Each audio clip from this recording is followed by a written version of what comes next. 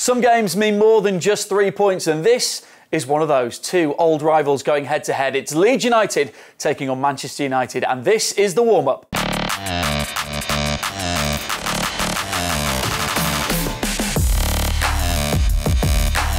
Coming up for you on the show this week. I think it will be more funny when I understand him every single word. My name is Robin, the killer Koch. And the bus was getting shaken and battered. And these days it's Dom doing the shaking of the bus outside the hotel on the morning.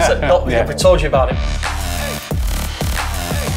So it doesn't get much bigger than this, and joining me to look ahead to Leeds against Man United is Dom Matteo. As always, Dom, how are you? Very well, thank you. Looking forward to it. In the changing rooms here today, a place you've changed many a time. There'll be 11 players Sunday lunchtime, getting ready to walk through that door, through the tunnel and onto the Ellen Road pitch. As a Leeds United player, what's that going to sound like in the ears when they get onto that pitch? It's going to be noisy. Let's hope it's going to be noisy. And I think it's the game for me that you wanted to win more than any. There's such a big rivalry, isn't there, between Leeds and Man United. Two great clubs. Obviously, we know their history. We don't want to talk about that. But yeah, they're a great club, obviously, and all the things they've done and the things they've won, amazing. But this game is a one-off game. There's so much at stake, especially for us as well at this moment in time, is because Man United, in my opinion, are in great form. They aren't, but they're grinding a couple of results out. And when they play against Leeds, they'll be up for it. Unfortunately, I'm sure they will be. And like you say, with our fans, they're going to be right up for it as well. So I'm so excited about this game. I really mean that. It's one of those games that you do look forward to.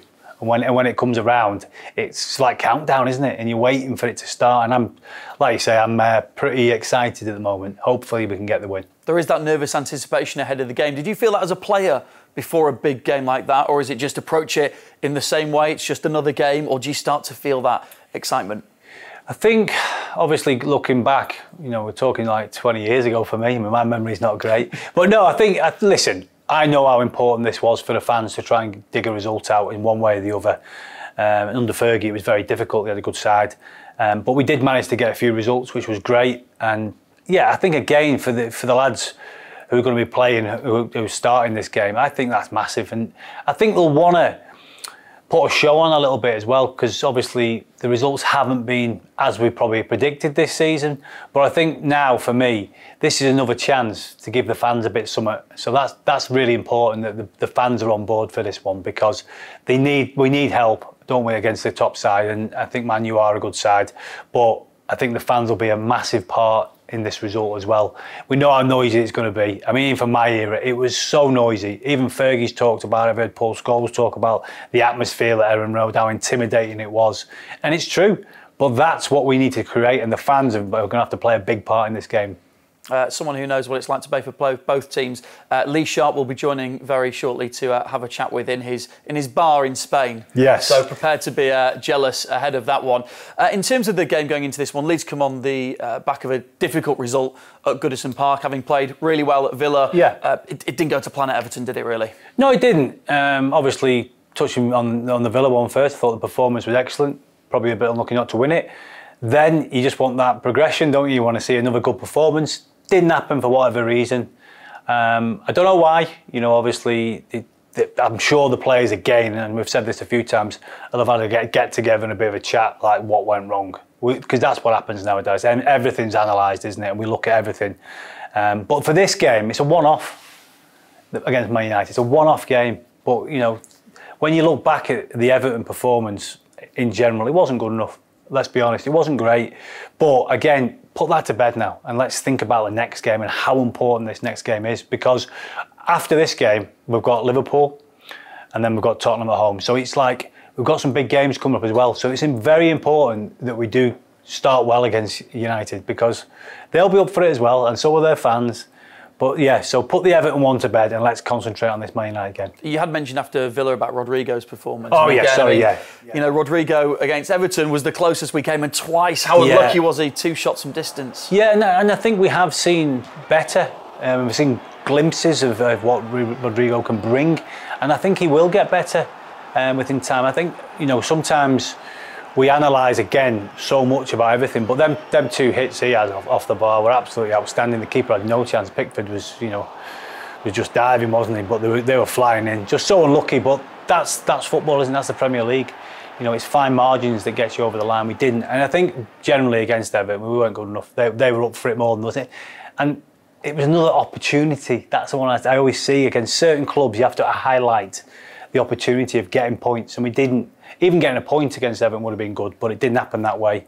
And again, we've got to forget about that now and move forward. Is this in some ways kind of a perfect fixture, really? Because we've got this run of fixtures coming up, and against such a big rival, there's no opportunity to be thinking about last week. You've got to focus on this one, and you've got to try and get the result. And there's no hiding, is there, in these big games, especially this game? There's no hiding in it, because the fans will expect passion, and they'll expect the players to have a right good go, and we'll have to match them physically. And that's where, you know, at times, have we been physical enough? Maybe in certain games we've seen that physicality, but I want to see more. You've got to be physical against them. You have to be, especially in such... I always see this as, you know, it's like War of the Roses. I know I'll probably get told opposite, but it kind of feels like that to me as well.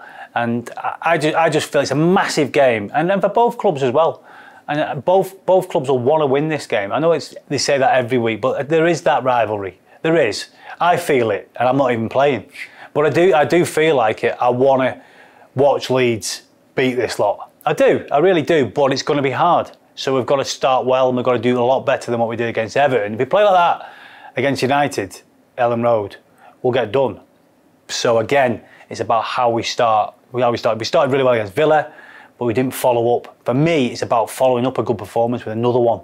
So another opportunity, start again, get a decent result against United, then we move to Anfield and we go into that one. That's how we've got to look at it. OK, we'll hear from inside the Leeds camp with Junior Firpo very shortly. Before we do, let's get your week's predictions on the Premier League action. And one game that sort of stands out a little bit for me away from Ellen Road.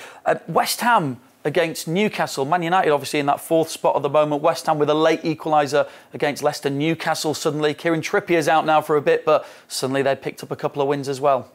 Yeah, I mean, listen, we've seen what's happened with Newcastle. They've got a few bob now, haven't they, let's be honest. But they've also, like you say, they've brought some good players in also.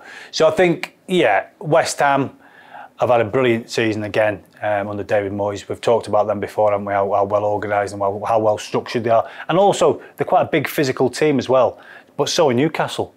So I think it'll be a really interesting game, to be honest, and one for someone to go and watch. If you know, obviously I don't support any of them teams, but I think it'd be a good game to watch. I think there might be a few goals in it, and I think Newcastle are on the way up, and obviously Eddie Howe, for him, you know, getting a few good results like that will give him confidence and give his players confidence. So yeah, going to be a good game. I generally think.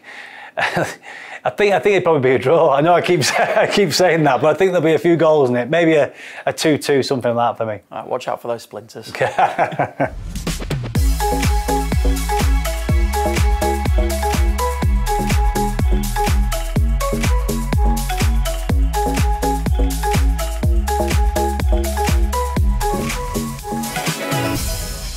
Junior, thanks so much for joining us on the warm-up this week. Really appreciate your time. How's things with you? How's things in the camp at the moment? What's the mood like going into this big game at the weekend?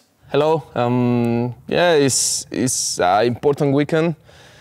A difficult game, a hard game. We know the importance of this game for us, for the fans, for the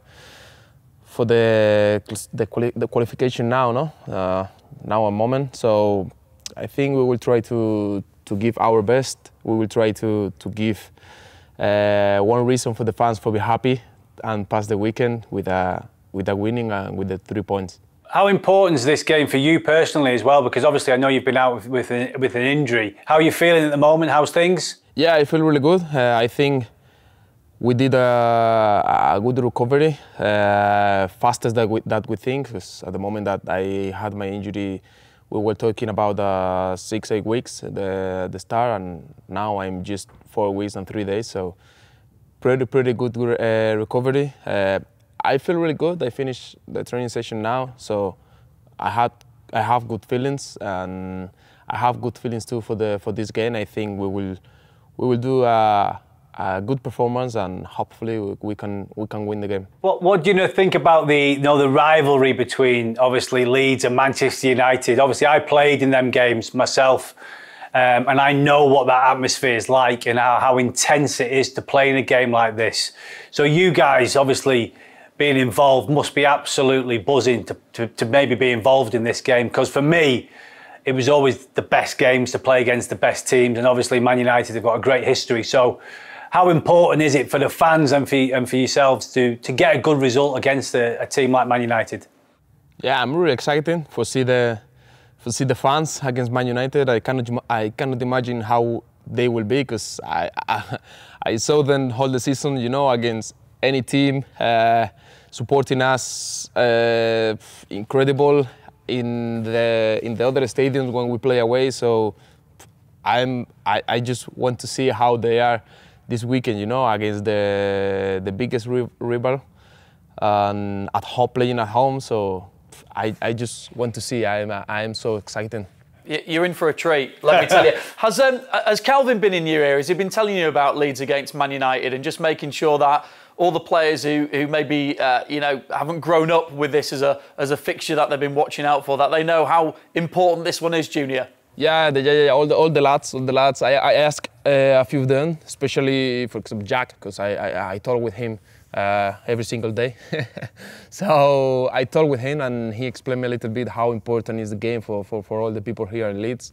So yes, as I told you before, I just want to see the fans, but as well I want to see my teammates. You know, the rivalry we have in Spain. In my first team in Betis, we have one special game too against Seville. So I can imagine it will be something similar, and I just want to play, and I just want to see the fans, and hopefully I just want to win and give this to the fans, because this season it's doing a little bit difficult for us, you know, for all the people here. A lot of injuries, results that we didn't deserve it. So we just want to give this reason for the fans for be happy, you know.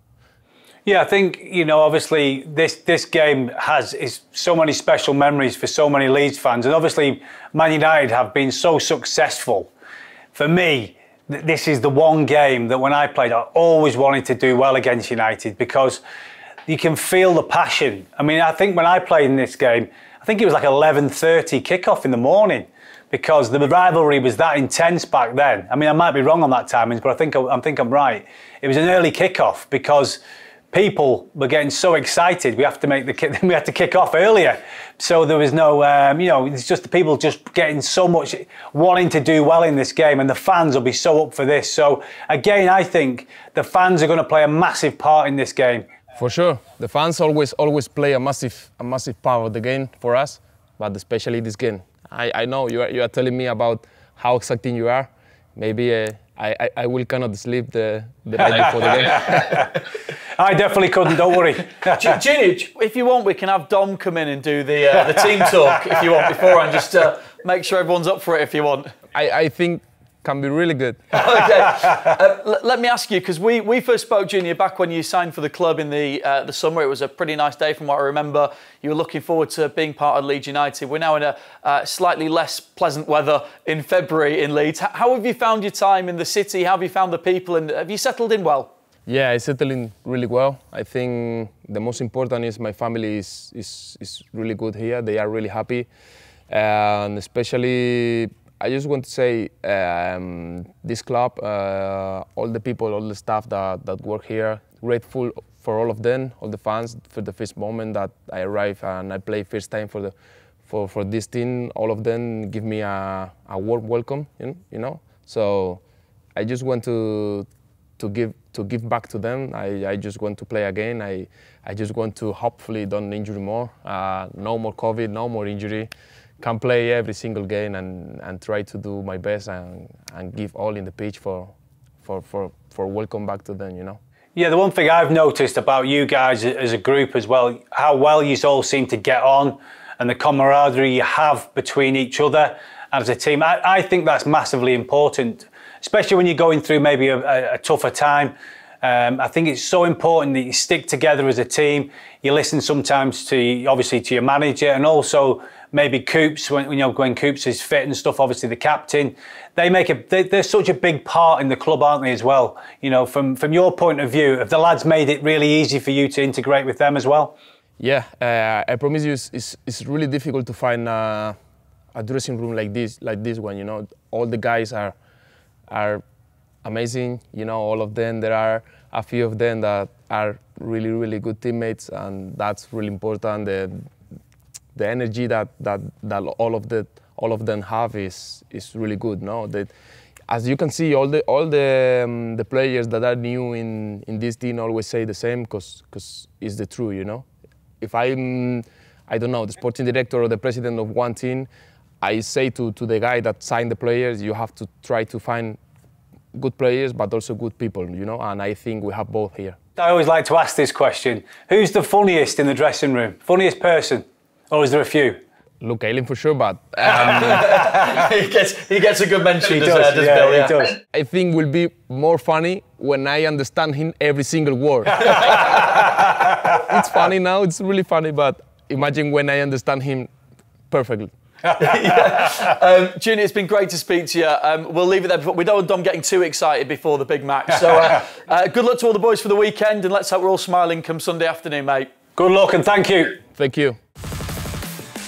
Hey, my name is Robin, the Killer Koch, and this is my 9-dart challenge. Bro, I'm going for your record, huh? That is not bad start. See?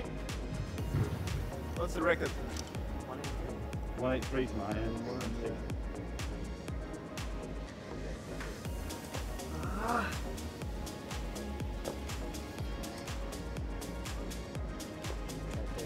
This is unlucky.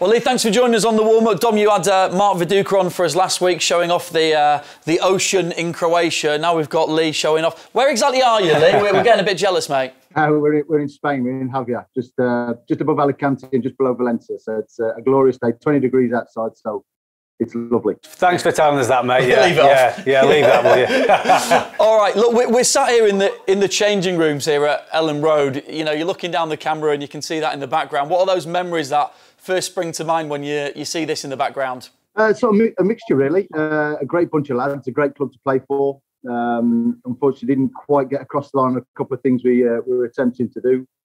A couple of managerial changes that were sort of a little bit unrest, but an unbelievable time there, an unbelievable set of lads, like I said. Great team spirit, some great times and fond memories. Yeah, I suppose, well, Lee, you had obviously a tough time with the injury, didn't you, when you got to Leeds? Was it your cruise shoot you did back then? Yeah, it was a bit of a stop-start season, the first one. Howard Wilkinson bought me and then got sacked after about a month of me being there. George Graham came in, who was a bit towards the, let's say, the defensive side rather than offensive. So that was a tough season to come into the club, especially from the club I'd come from. And then the second season, I'd done a bit of training myself during close season. I got myself fit. I was looking forward to the second season and sort of enjoying my football again. And then the last game of pre-season, the week before the season started, we went to Nottingham Forest and I snapped my cruise ship. So I was out for pretty much the whole of that season. So disappointing times for me, but still good memories, to be fair. So let's get on to this weekend's game, Leeds United against Man United. You know both the clubs, obviously. What is the intensity like in this game, coming at it from both angles? I think it's probably as intense as it gets in the Premier League. I think the only thing I can think of that was slightly more tense was maybe Man United Galatasaray when we went there, and it was we were getting death threats and all the rest of it. But certainly from a domestic level, I don't think you get any stronger rivalry. I think there's certainly an underlying hatred between the fans, which makes it very hostile when you go to the away games. But the intensity and the hostility and the noise is what you play the game for. And you know, if you can play games like that every week, more the better. Yeah, it's true. It's I always found that there was just that little bit of an edge for me when you played against Man U, and obviously you played for both. But from my point of view, that was the one game, I think, and for the fans as well, you wanted to win that game because it meant so much. And obviously Man U, with their history, you always knew it was going to be a tough a tough game. It was hard to get results, especially at that period. You know, when you started as well, Sharpe, you had such a great team, didn't you, as well? So you had so many match winners. It didn't change when I got there. They had so many good players. So it was always a difficult game, but we all knew, didn't we, how important it was to try and get even a point against United at that time of their career, because they were absolutely flying, weren't they? Yeah, I mean, the rivalry and the fierceness of the game always made it a tough game. And I think we always went in not really considering form, not considering where anybody was in the league. I think it was always a one-off game that stood alone, and I'll say 2 games, let's say home and away, but they certainly stood away. You looked at from on the fixture list when the fixtures come out at the start of the season, and yeah, there was always that excitement, a little bit of fear going into it. The tackles were always going to be flying in. It's always going to be 100 miles an hour. No one was going to give a yard. And they were fantastic games to play in. Was it true that obviously Alex Ferguson used to like that game, and I've heard other players, Scholes and other people talk about that game, about the actual how hard it was to play with the atmosphere at Ellen Road. Was it like that at times when you played for both clubs? Yeah, I think coming to Ellen Road as a Manchester United player was one of the loudest, most hostile, frighteningest places to come. It started when you came out of the hotel. It started, it carried on when the bus pulled up outside the ground and the bus was getting shaken and battered and security guards shepherding you in, and then you come out of the tunnel and you're getting abused and whistled at and shouted at during the warm-up, and then the noise just before kick-off is you can't hear yourself think. You can't hear you shouting to your teammate 5 yards next to you, and you can't hear each other. So that's the intensity of it. But I have to say, I love those kind of games, and I think they're awesome to play in. These days, it's Dom doing the shaking of the bus outside the hotel on the morning. We told you about it. We'll have to keep him clear from security. Looking at Leeds at the moment, over the last few years, Lee, you had much chance to watch much of Leeds, and under Marcelo Bielsa, what have you thought to this latest generation, this latest crop of players? Yeah, I mean, there's a lot of things to like. I think they came to the Premier League and set it alight. I think the way they played, the positivity, the way they went forward, every pass was to look forward. They won the ball back quickly. They were a breath of fresh air. A few injuries have made things really difficult for them. And then again, the manager seems to like to play the same 11 every week, and I think that's a really difficult thing to do in this league when it's so fast and physical. But I do think he's doing a great job. He's got some great young players there. I think the senior players, Rafinha, and they have missed Bamford a lot this year. I think Daniel James has done well since he's come in. So I think they've still got the basis and the nucleus of a really good side. Lee, it's been great chatting to you. Thanks so much for joining us on the warm-up. Let's not ruin it now and actually ask you for your match prediction for the weekend. Of course you can. Come on, just remember the audience you're talking to, that's all. Yeah. I think obviously both teams are not having the greatest seasons, but like I said before, you take form out of it. Some great players on the pitch. I think Leeds will definitely cause Man United some troubles defensively. They're definitely rocky there. But I also think that Man United going forward have got some superstars. So I'm going to go for a high-scoring 2-2 draw. He's absolutely bottled it. Unbelievable. Hey, 2-1, we'll take it. We'll take that, we'll take it. Lovely chatting to you. Enjoy the Spanish sunshine, and we'll speak soon. Thanks very much, mate. Cheers, Lee. See you soon. Cheers, Lee. See you soon. So a huge 7 days for Leeds United. Man United here, then it's away to Liverpool and Spurs at home. That's what you look for, isn't it, when you're in the Premier League? These are the games, but it all starts Sunday lunchtime here. The players will leave here, go out onto the pitch to do the business. Start of this game, as we've seen against other games against Man U, if you don't get it right at the start, you can be in trouble. Yeah, for certain. I think, obviously, listen, we've seen what happened in the first game. So we don't want to repeat that, let's be honest. We want a better performance. Forget what happened at Everton, and it's all about now moving into this next game.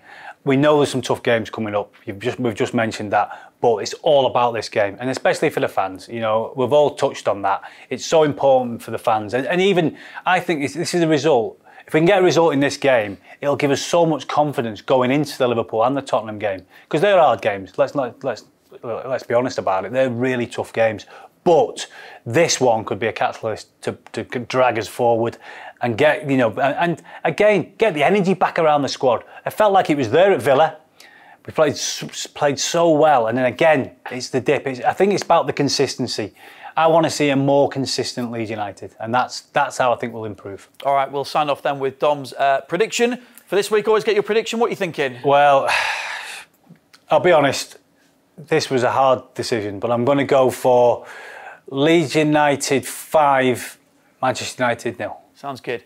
If that comes off, by the way, you're flying us all out to Lee Sharpe's bar in Spain. I will indeed, Sharpe. Get ready. For a beer. Okay, enjoy the match. It's a huge one, as always. The action on LUTV with your commentary team of Bryn Law and Tony DeRigo.